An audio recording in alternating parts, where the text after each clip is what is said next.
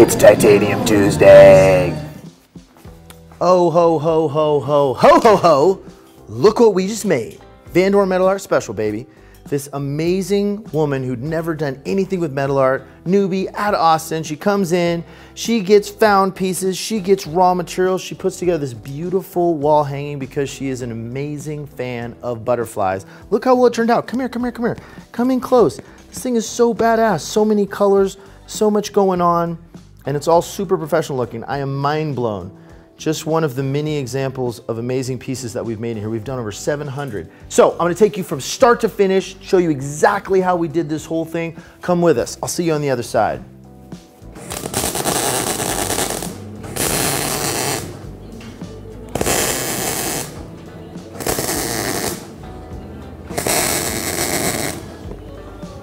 Nice. Okay, so what I'm doing right now is I'm putting little standoffs on the back of our beautiful butterfly wall hanging so that it actually has a little bit of character, a little bit of shadow that's gonna dance across it. It's gonna be awesome. All right, let's go.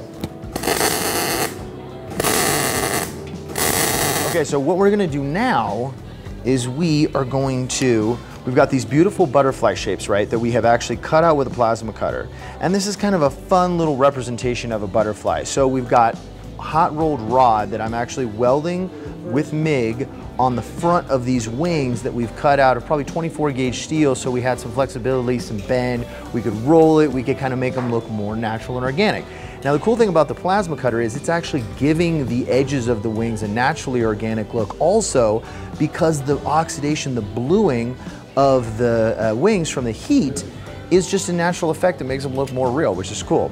Put in a little wire on top for antenna, we're done. You'd be surprised how many people we've started, like, they're like, oh, that's it, I'm gonna get a shop. I'm in.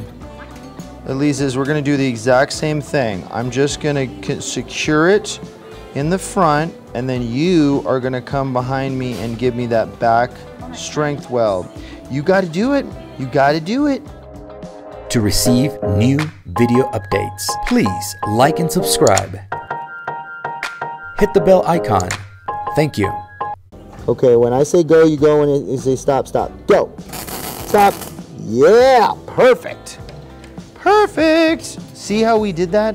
We connected this whole thing to this, all this wing, to all this little apparatus. So very nice.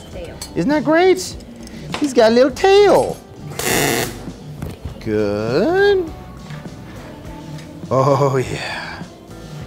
I love it when it's red hot. Now, do not put your tongue on that. That's rule number one. No putting your tongue on that. It would be even worse than putting it on something frozen. All right.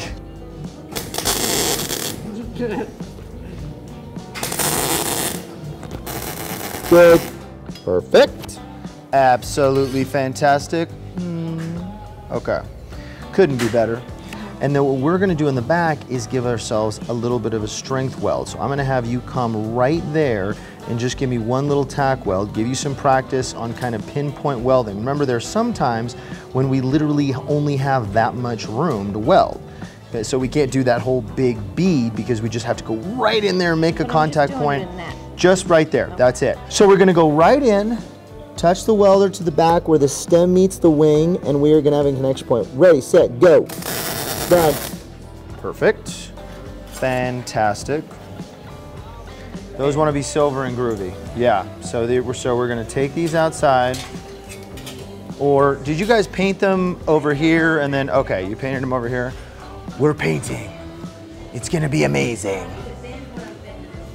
No. So you're good exactly the shape they are is the shapes we want them to be.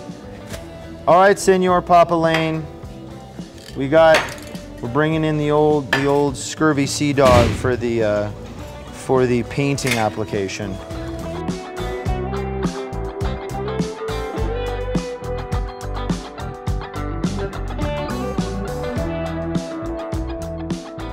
So basically what we're doing here is this amazing coloration that we use. We've got all of these different colored spray paints that are really good with metal. And what we're doing is what's called a float. So instead of putting a really, really thick coat on the piece, we actually pull back. We either put mineral spirits or thinner on it, and then we actually probably about 10 or 12 inches away, spray so that the color kind of just washes over the piece. And what happens when we put mineral spirits or thinner on it first is the color actually floats across and doesn't exactly stick to the metal. So it creates this amazing effect. Now it's different every time. It's a fun experiment. We never know how it's going to turn out. But these three pieces are basically what we call floats. And it's an example of what can happen when you use color and a product to actually thin the paint and let the paint kind of wash over the material. This is an amazing process that I was explaining outside called the float.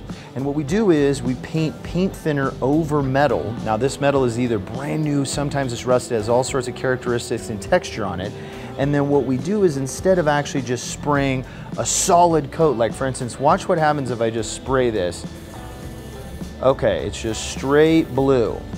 But if I back up and let the color float over the top of either another color that's already been placed on as a primer, and under that, the thinner, the color kind of hits and kind of fades and washes out and does these beautiful little effects and creates all sorts of little intricacies and wonderfulnesses, and it's pretty awesome.